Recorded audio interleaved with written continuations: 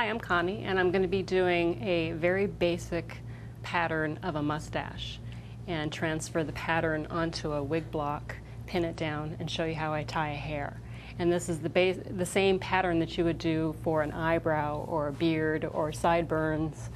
And then if you were to do a wig pattern, you would need to wrap a head and then do a very similar method. But this is a very quick and dirty, easy way of doing a mustache pattern. So you're going to take your saran wrap or any kind of thin plastic wrap, tear off a piece, have your Sharpie, or actually you want probably a thinner pen, but this one seems to work pretty well. You're going to put it up to the person's mouth. Make sure that they breathe. Don't cover up the nose holes. And let's see here, just a little bit. Actually, they can breathe through the mouth, because this needs to go up over your nose a little bit. So don't cover your mouth, Deborah. So you have air? Can you breathe? Mm-hmm. Okay. So you're going to make sure it's nice and flat. Sort of press the saran wrap right up against her face. So it's sticking pretty good. So yes, even though women don't usually have mustaches, she's my only demonstration model. So I'm going to draw a mustache right on Deborah. And right on the plastic wrap.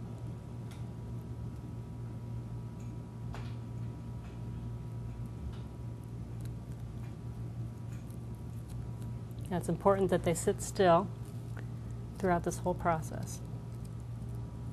You don't want your actor moving around. And you're going to go just above the lip line. And there's your standard mustache. It might be off a little bit, but fix that later. Now you draw the direction that you want the hair to go. If you want the hair to go on an angle, then you draw it on an angle like that, so that the wig maker knows how you want the hair to lay. Some people want mustaches to go straight down, like that. Whichever you decide to do it. Everyone's different. Thank you, Deborah. It's got lipstick on it. So now we're looking at the pattern. It's a little bit off right here, but we can see that's where the center of the lip is. So we're going to match it up with this peak, right about up like that. Now, a really important thing that you're going to need to do before we transfer this onto the head is you need to get a hair sample from the actor. The best thing to do is, well, you're going to take a look at their eyebrows and you're going to take a look at their hair color, and you're usually going to start with, try and get a hair sample from maybe the very back of their head. That would be best. If you have a color ring like this, you can match up to whatever colors you want to get. You can get these color rings at different wig merchants and hair merchants. And then you can choose which colors work best with what her mustache is going to look like along with her hair. So that would be pretty dark. If you want to add some highlights, then you add those. Like this one, she might want to have a mustache that has a little bit red in it. So you, as a highlight, you would put that in there.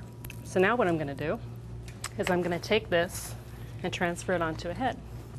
Okay, so you're going to take the pattern and you're going to put it on a wig block like that. Stretch it out. You're going to take your Scotch tape. You want the clear tape, the invisible tape, and you're going to tape it down so it's nice and flat. You're going to also pin the pattern down to the head. Okay, so that's on there pretty good. It also prevents the color from what you've drawn on here to going on the lace. That's the main reason why you're putting this tape on here, because you don't want any of this Sharpie pen going onto your lace while you're tying. A lot of people tie and use water, and if you use water, then the ink would definitely blend right through. So now what you're going to do is you're going to pin it down. Actually, I'm going to take a piece of lace and I'm going to pin this down. Now, considering, I think I'm going to go in this direction. So this piece of lace has different bars. They're going in this angle and in that angle. And that determines how you're going to lay the lace down. So considering I want the bars to go on that side, I'm going to have them going down. They also go on that side. So you take the lace and you pin it down like this. You don't want to pin the lace down too tight, just nice and snug. And you want the pins a bit of a distance away from the line, because right along here and along here, or I should say probably right along here, they're going to be gluing. So you want to give yourself plenty of lace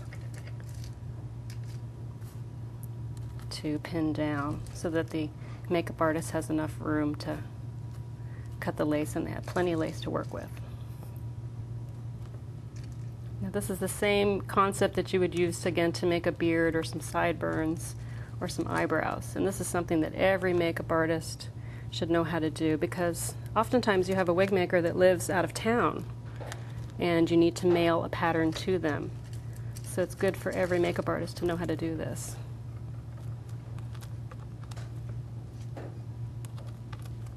So now what we're going to do, move this a little bit on an angle. You take your hair, which is right here. This is the cut end. This is the loose end. So this is the part that's cut from the head.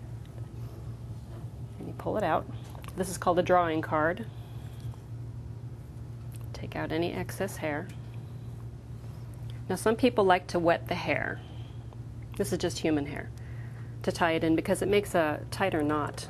So this is your knotting hook. If you can see, it's got a little barb right at the end. And that's what you're going to pull the hair onto. You're going to hold the hair onto that little barb. So you're going to wet the hair. And it just softens the hair and, again, just gives you a tighter knot. So then you take your knotting hook. You might want to get in really close on this one. You're going to go underneath the barb, grab the hair. In this case, I think I have two hairs. No, I got one hair. Pull it underneath, and there's a hole right in beside there. And what you're going to do is you're going to wrap your needle around here, and you're going to pull it through the hole. And I'll do that again. And that's a knot, and then you tighten your knot afterwards so it lays flat. Do it again. You put your needle underneath the barb. Oops, I got two there. Grab a hair, pull it underneath the barb, pull it around the needle, and then you're going to pull it through the hole. And you have equal tension going on both your right hand and your left hand because you want it nice and tight. If you pull too much on this side, it's not going to be tight at the knot. So you're pulling it through. And then you take it and you give it a nice little tight pull and it lays flat. And I'll just keep doing that again. Grab a hair, pull it around, and pull it through. And this looks easy, but it's actually not. It's very, very difficult. Pull it underneath. And if you notice, I'm pulling my needle on the side and then pulling it through. If you, hold on a second, if you put your needle going this way, you're going to grab the barb. So that's why I turn it and I tilt it when I'm pulling it through. So again, you go through on the side, put your hair on there, pulling it sideways and up and over, flipping it through the loop and pulling it through. And then you just keep going throughout the whole mustache, all the way across. You want to keep the same density all the way across the mustache. And then as you get to the top of the hairline, you start doing single hairs. But through the bottom here, you go closer together. This is a little bit further apart than I like. But you do, usually with facial hair and beards and with a lot of wigs, you want to do as many single hairs as you can because it looks much softer and much nicer. Again, going through, pulling it up, swinging it around, and going through the hole. And that's it. That's the Italian mustache. Next, I'm going to show you how to punch hair into an appliance. And I'm using John James beading needles, size 10. John James is probably one of the best brands that you could use for punching hair. And the way you make a needle for punching, it's a completely different needle from this. This is a wig making needle, a ventilating needle, or a knotting hook. Everyone's got their own term for it, but that's what that is. This is what a punching needle is going to look like. The needle kind of looks like that. See my fingers, how they're, that's what you're going for. So what I'm going to do is I'm going to cut a whole needle to look like that so that you can punch it into the appliance like that. And that's how you get the hairs in there. So I'm going to show you how to cut a needle. First thing you do is you grab a beading needle. The reason you use beading needles is because the eye of the beading needle is much larger than most other needles. And this is a pretty strong needle. So what you're going to do is, first thing you're going to do is you're going to cut off the sharp tip, and you're going to do it away from yourself and away from everybody else, because you don't want that little tip flying in somebody's eye. That would be bad. Now, if you can see it, it's got a hole in the center. So what I'm going to do is I'm going to cut off the top of the needle, and then I'm going to pull off the side bar. So the needle's going to, I'm going to take the top off of it, and it's going to look like that. And then I'm going to knock off this other arm, so it'll look like that. Okay, so the first thing I do is I'm going to cut off the top part of that needle. So I have to grab my pliers, and taking it right on the end there. Did I get it? No, I didn't get it. There you go. See, now the needle looks like that. Then what you do is you put it inside your holder before you pull off the other arm. So I'm going to take this old needle out. I need to make it a little bit shorter for this holder, so I'm just going to go like this and take off some of the arm. So now what I'm going to do is I'm going to cut off that other arm. And the way you do that is you can just take a regular pin like this, and you just slide it down right in between those two teeth, and then it just snaps it off. So all I did was I just took a needle or a pin, and I just snapped off right in the center, and I took off that other arm. Okay, now what I'm going to do is, this needle is a bit raw. It's a bit sharp still because it has that edge that we just took off. So what I'm going to do is I'm going to file it down, and I'm going to file this tip here so that it looks like this. Right now the tip kind of looks like that. So I'm going to file it down so it looks like that. I'm also going to take this edge right here, which is sticking out like that. You want it to be a little bit smoother. You don't want to take it off completely because you still want to put the hair on it. So I'm going to take my little sanding stone, and I'm just going to file it down a little bit. And the reason I'm doing this is because you want the needle to be able to push the hair into the appliance nice and smooth, and if you don't have a smooth needle, it'll tear up the appliance, and then you have a very angry makeup artist. So what I've done is I've flipped the needle over side to side, filing it down to a tip, and then I'm taking the front edge there, and I'm just going a little bit of filing it down.